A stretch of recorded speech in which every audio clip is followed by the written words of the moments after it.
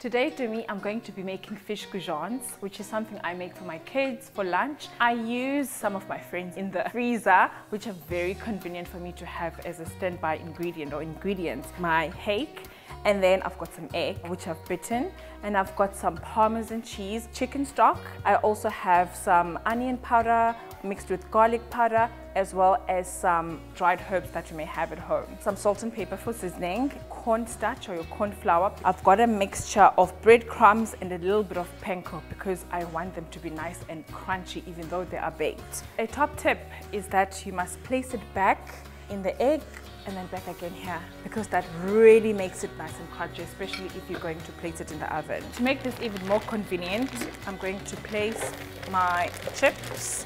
These go into the oven at 180 degrees for 20 minutes. The smells coming from that tray are absolutely amazing. I can't wait to try this.